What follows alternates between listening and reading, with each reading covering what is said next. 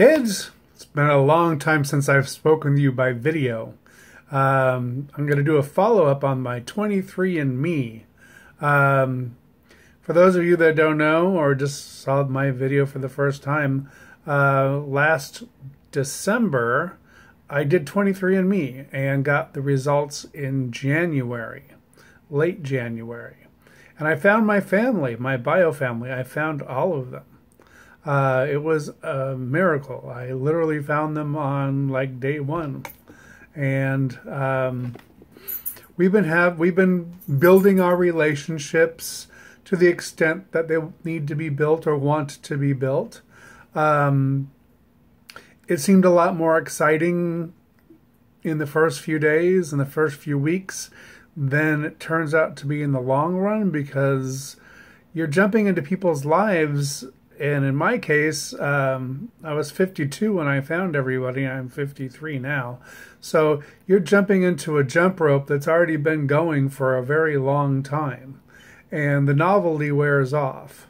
So although it's cool to find relatives that you didn't know existed, I found that a lot of my siblings, they have families and they have responsibilities and they have things to do, and they have priorities, and you have to be ready to not be one of those, which it might feel like you are at first, but like I said, the novelty wears off, and people go back to their routines. And I'm still building my relationships. I have talked to my mother, and I've seen her once on video chat. I met my father. Now, this weekend, I'm leaving, and I'm going to Pittsburgh, and I'm going to meet the older of my two sisters and meet her family and spend time with my dad and my stepmom, who's also my cousin, by the way. Distant cousin. Yeah, and on my mom's side even. So, yeah, it's amazing how this DNA stuff works.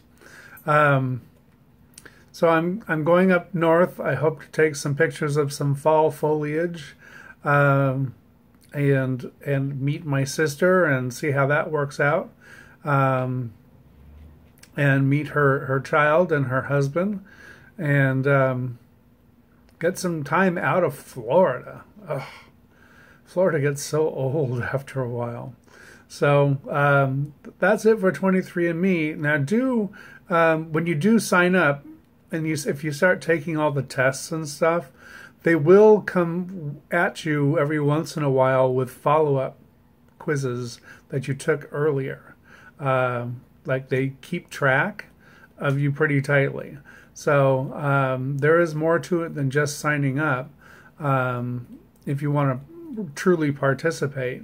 But the other nice thing is that every once in a while you get an email from them that'll say, oh, you've got 15 more relatives on 23andMe.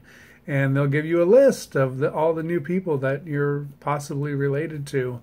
A lot of them are 3rd through 6th cousins, so they're not real close family. But actually, some of these distant cousins I've actually chatted with online through 23andMe and had conversations with, and it was real pleasant and nice. They were polite, and some of them were more interested in the family tree than I knew how to participate in, since I'm new to the family. So I sent them elsewhere where they could probably find better information. But yeah, no, it's a great way to meet your relatives and your distant relatives, and I highly recommend it. And if you're at all like me, with time to fill, doing the quizzes and stuff is actually kind of entertaining and fun, and it's so nice to do something besides watch the news, because the news is so depressing.